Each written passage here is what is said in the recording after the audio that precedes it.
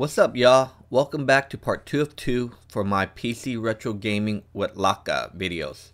In the previous video, I showed y'all how I fixed the broken non-working PC before you here and was able to boot up to Lakka, a retro art looking operating system for retro gaming. In this video, I'm going to show you the steps of installing Lakka onto the internal hard drive from start to finish, including loading the BIOS and the ROM so that you can start retro gaming. So stick around.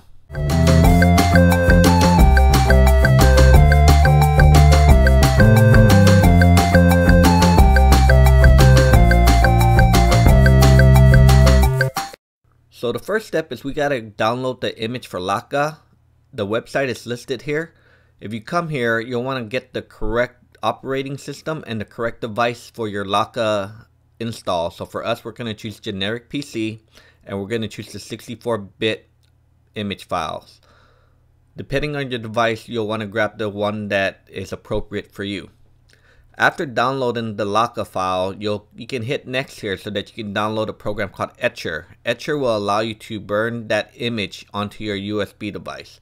So once you've downloaded it, go ahead and plug in your USB and open up Etcher and select your image that you just downloaded, and then choose the drive that has your USB on it. From there, you just hit flash and Etcher should start its process and burn the image that you downloaded onto your flash drive. This process should take no more than 5 to 10 minutes depending on how fast your PC is. But once the image is done copying to your USB flash drive, then you can go ahead and eject the USB and then plug it back into your machine so that you can boot up from it. From the boot up screen, what you'll want to do here is press tab so that you can go into the installer mode. If you type in installer, it will, instead of booting from the USB drive like we did last time in the previous video, it will actually take you into the installer menu where we'll have the option to install Lakka onto the internal hard drive. So from here, you'll choose install Lakka. And then make sure that that's the internal hard drive that you want to install it to. This is our 60GB SATA hard drive, so we'll say yes. It's going to ask you to confirm because it's going to wipe everything on that hard drive. So make sure that you don't have anything on there that you want to keep. So we're going to go ahead and start the installation here. And once it's all done, go ahead and reboot the system.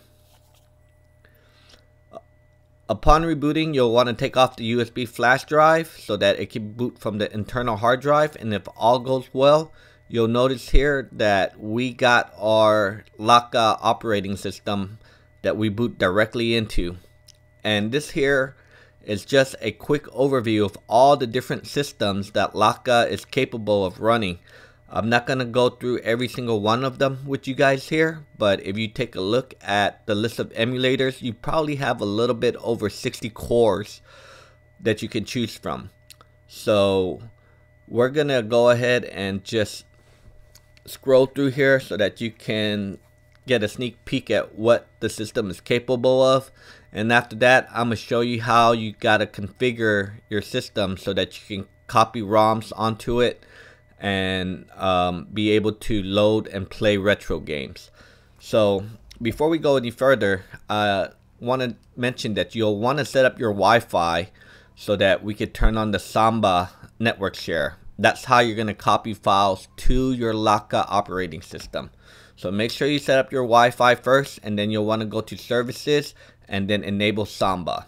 Once that's enabled, you'll want to get on another computer. In this case, we're using Windows 10 here. Open up your settings and then go to control panel. You'll need to enable the Samba on Windows 10. So by going to programs and features and then turning on features for Windows, you'll want to make sure you turn on SMB 1.0 CFS client. So just check the box and hit OK. After it applies the changes, it'll ask you to restart your computer. So go ahead and do that. Once your computer has rebooted, you are now able to access the Lakka system. Make sure it's turned on and it's on your network by typing in //lakka/ and then that's going to bring you to all your files. There will be a ROMs file, a ROMs folder on your Lakka server share. So from here, you can go ahead and start creating your folders for all your different systems that you'll be using on the Lakka operating system. So I'm going to quickly create some folders here, and I'm going to populate those folders with a few games so that we can start testing out Lakka. And you can see how the program works. Now, before we go any further, if you have BIOS files that you want to use, go back into the root of Lakka. There should be a folder called system. And from here, you can copy in all your BIOS files so that those systems that you're going to run can operate properly. Certain systems like PlayStation and Dreamcast, they require BIOS files in order to run. So make sure you copy them in. Now that we've got our ROMs loaded, to make them populate, you'll want to go over to the far right and choose the option to scan this directory. Go ahead and choose the directory that had the ROMs that we copied them to, and once it's done scanning, you'll notice that you'll have all your games populated in the main menu, in the main dashboard. So let's go ahead and get into some of the gaming here. We'll start off by testing out Game Boy Advance first. This is Castlevania Circle of the Moon, one of the greatest Castlevania games ever made for handheld. So this game really revitalized the Castlevania series when it was released. So you can go ahead and relive this classic. Switching over to another classic portable system. This is emulation on the Game Boy Color. This is a rare Legend of Zelda series that didn't get too much love when it was released, since it was at the end of the Game Boy Color's lifespan. This next title needs no introduction. I'm sure a lot of you recognize what game this is. So you can see that the emulation is pretty much perfect. Even if you have original Game Boy games, they work real well. So this machine will help you relive a lot of your childhood memories. Next, we'll go ahead and test out some classic Nintendo. This was Street Fighter 2010. Back before Street Fighter was only available in the arcade. This was how I got my Street Fighter fix.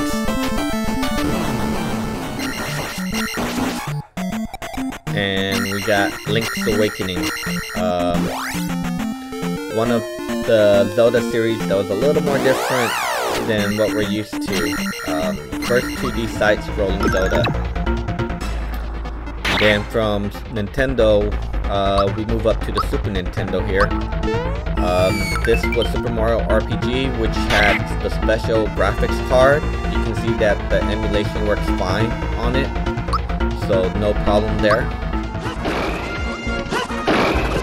And if we go to the next generation, Nintendo 64, you can see that games like Super Smash Brother, or Smash Brother I should say, works pretty well. No slowdown or anything. Switching systems, we'll take a look at Sega Game Gear. Mickey Mouse Castle of Illusion works great. We got Streets of Rage 2 on the Game Gear. And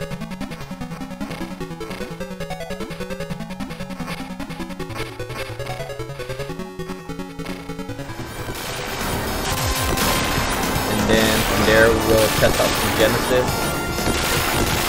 Gunstar Hero, one of the most frantic and fun games that I've ever played on the Sega Genesis.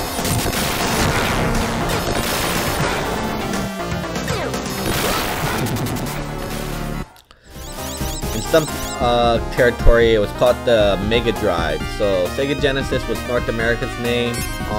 Maybe in Europe they were called the Mega Drive, and in Japan it was called Mega Drive. This is Castlevania Bloodlines. Really fun game. Great title if you missed it.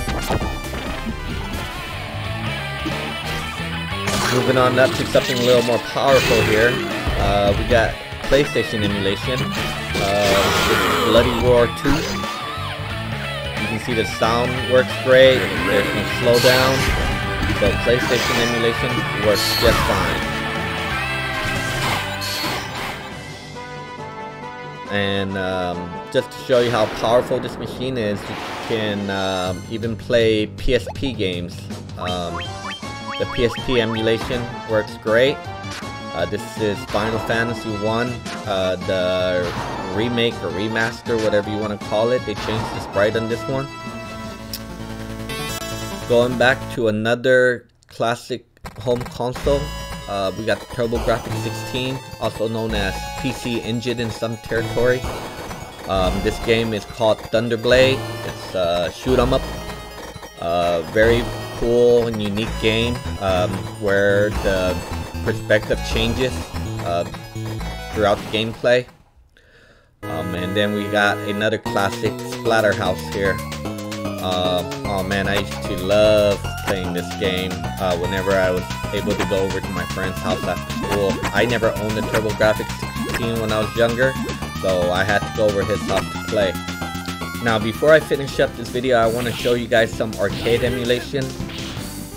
We got Marvel vs. Street Fighter here, which is an arcade classic. So if you're not able to find these games nowadays, because arcades are pretty much obsolete, set this machine up and you'll be able to relive and replay a lot of these arcade classics. Got Alien vs. Predator here.